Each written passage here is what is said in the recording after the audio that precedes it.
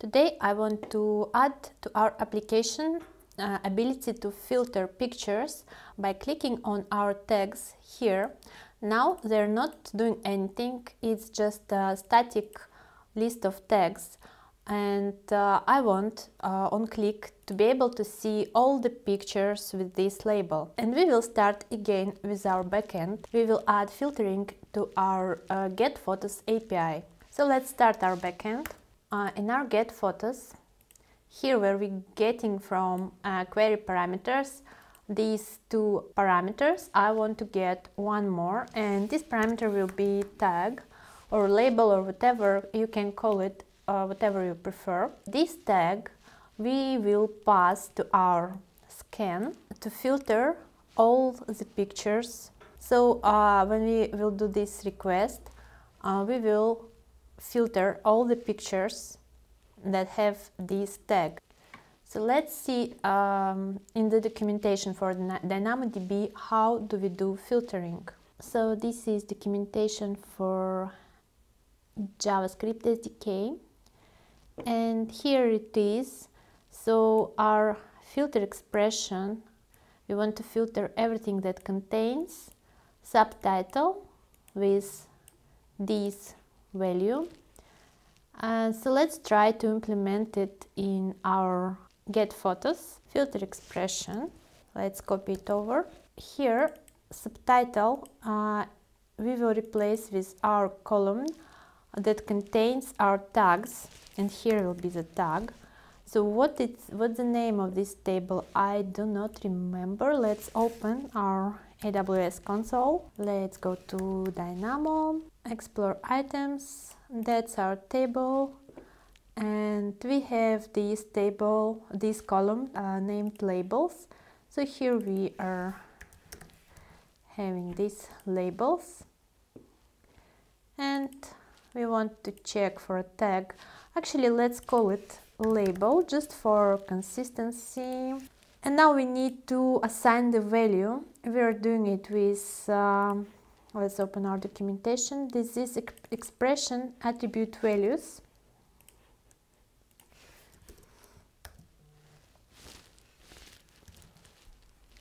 And here we are just doing the following. We're just adding this object and our label will be label. Let's try to test it. If we go to our Postman and type localhost, and then we are having label that is equal, let's say, what do we have there? A head. And we're getting two items that contain this tag. And if we delete it, we most probably will get an error because it expects us not to be empty, this thing. So we need to add it using conditional expression. So again,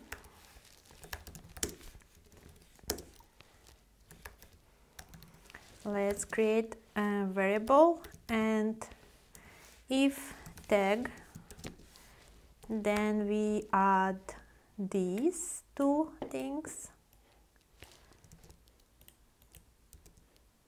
and if not, it's empty object, and we again do the structuring. Let's try again. Tag is not defined. Oh yes, again I call it tag, but it should be the label. I'm sorry. So let's check now. And yes, now we're getting plenty of items, all of them actually. And if we get the label head, we get two of them. And if we get another one, let's say, what do we have? A cat. Let's get a cat. And we're getting our cat images. You see, in all these images we get the label cat. But you know, there is a little problem with this way of getting our images. If I set the limit, let's say 5, and I change this to head again, you expect, logically, you expect to get this picture where we have a head label and this one where we also have a head label. But if I test it, we are getting only one image. And we expect at least two because we have limit 5. But the thing is that DynamoDB works a bit different, not like SQL databases where you expect your database first perform the filtering and then limit. And here it's the opposite. First it just fetches 5 items and then it filters these 5 items. So let's say if in these first items there is no tag, which one, blonde? I'm not blonde, but I don't know why it tagged me as a blonde. So let's try. Then we get 0 items because in first 5 items there is no picture with tag blonde. So that's the problem, isn't it? There is a workaround that we could implement here. Every time we are filtering for a tag with the limit, we can check if our request returned us 5 items or 10, whatever the limit. Then we just return them to the client. But if it returned less, then we do another request and we scan next n items and then filter them and again and again and again until we are getting the amount of images that we want to get. This is, not very performance friendly, but that's the workaround that can let you do what you want to do with this type of databases.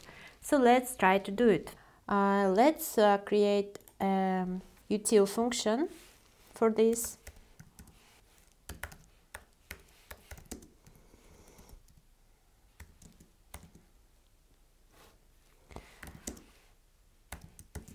It's gonna be a asynchronous function,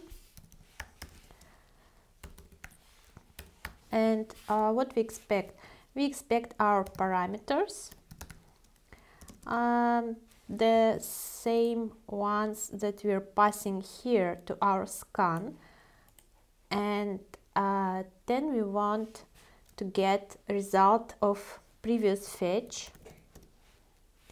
And let's default it to empty array. And so what we're gonna do, we're gonna copy this thing to our function and we're gonna import DynamoDB same way as here from our providers. We just need to do this, and here we pass our parameters, and then when we get our results, if result items are less than params limit, we have limit there, right? Yeah, we have the limit. So if it is less, then we want to call our function again. We will return, and yeah, we need to do it a bit different here.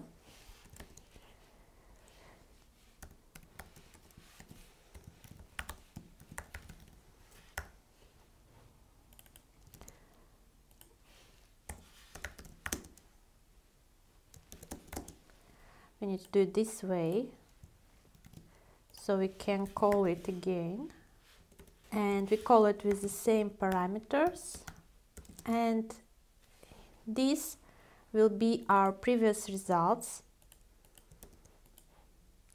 but not just itself, but items, so array of our images. And another thing, important thing here, that we should pass our last evaluated key from the results. So let's change it a little bit. let's spread our parameters, and we will add this exclusive start key.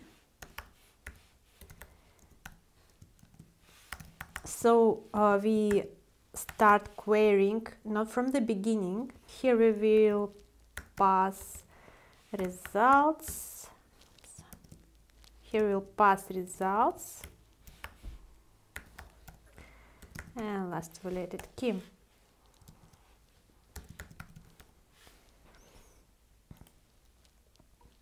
And actually we're gonna do it only in case if we have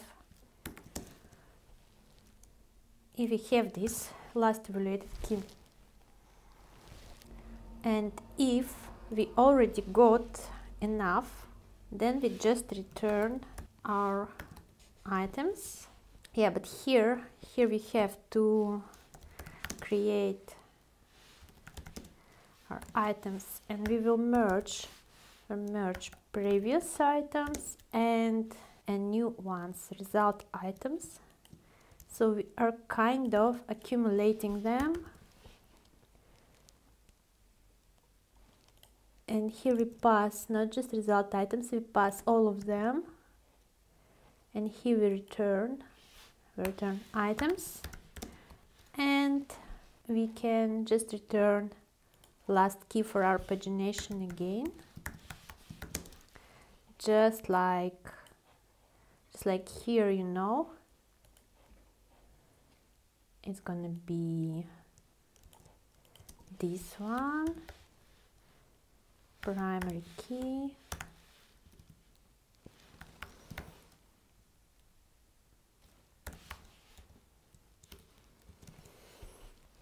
and we export it. So let's try to see if it's gonna work. So let's import it to our get photos.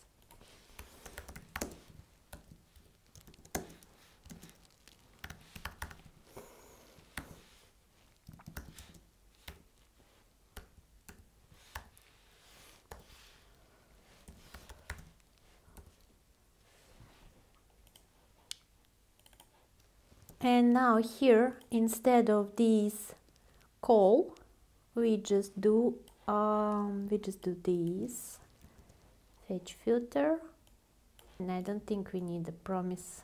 We just need to fetch filter. And for better visibility, for better understanding, let's console log some stuff. Let's console log our results, and let's see. So you remember now when we tried to get tag blonde, we didn't get anything. Now let's, just in case, restart our server and let's test our function. Okay, request is sending. Takes a bit long. Here we're getting our results, and it doesn't have items with capital, it's now just this.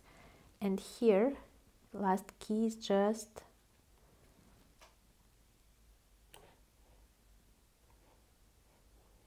results last key. I think that's how it should be.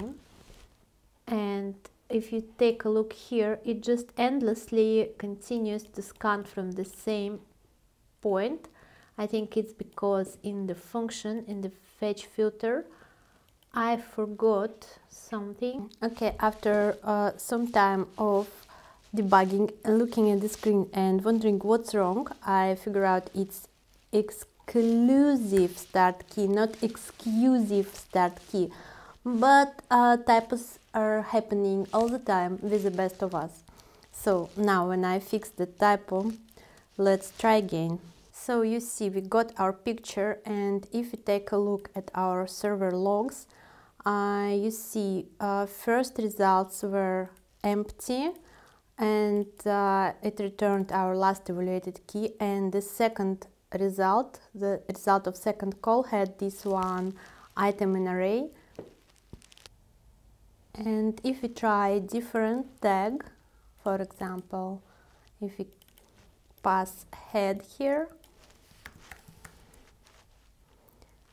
and we go to our logs, you again can see, actually it should return 2 Okay, I found one more mistake here. It should be items length, and yeah, now should work correctly. Let's try again.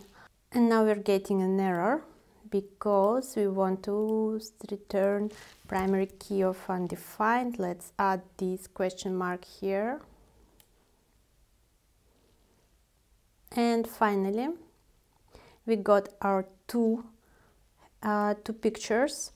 And if you take a look at the logs, you see the first one returns us one item, then second one returns one more, and then the last one returns no items and no last evaluated key. And because we don't have this last evaluated key, our recursive function stops, it breaks the circle and returns the whole bunch of items it found, it filtered. So that's how we can implement filtering with DynamoDB. This is a workaround. So let's commit our stuff, and in the next video I will show you how we will handle this on the front end. Thank you for watching the video. I hope it was useful for you. Don't forget to like and subscribe. Thank you.